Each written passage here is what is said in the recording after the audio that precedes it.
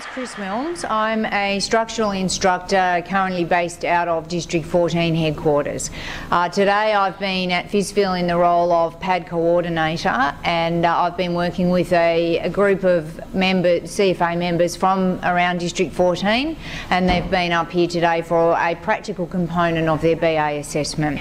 So those members have undertaken their training in their brigades. They've been trained by other brigade members and have completed some components of the assessment already before coming up here today.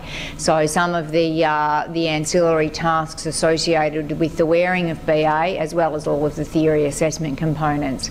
So today they've come up to do what we call the hostile environment component, which is searching in a situation where we provide the conditions that are as realistic as possible to try to create an environment similar to what they might face in a real structure fire situation.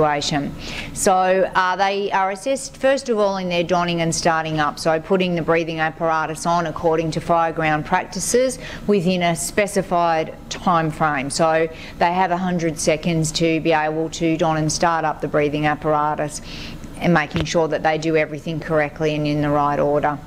Then they move on and they do a primary search of a structure that is laid out as a single-storey house which has real fires and is full of real smoke.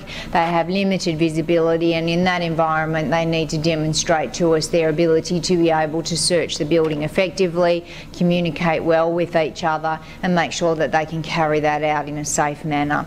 Once they've completed that, they then go on to do what's known as a secondary search, and they conduct that in a double-storey building, which is simulates quite a large house which has an open plan area on the ground floor, and simulates bedrooms, bathrooms, those type of rooms up on the upper level.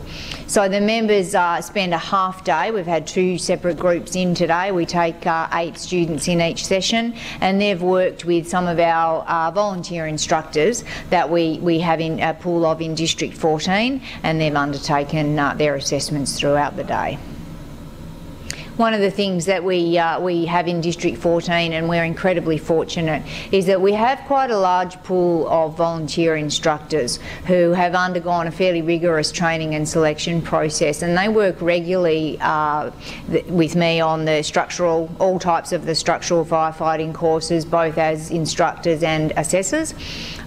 Throughout the district we also have a number of volunteers who perform that role as driver educators and help out on wildfire courses as well. So, you know, I had probably 5 volunteer instructors up here today with me, and that means that it really enhances the level of training and assessment that we're able to provide to volunteers in District 14. So we're very fortunate to have that.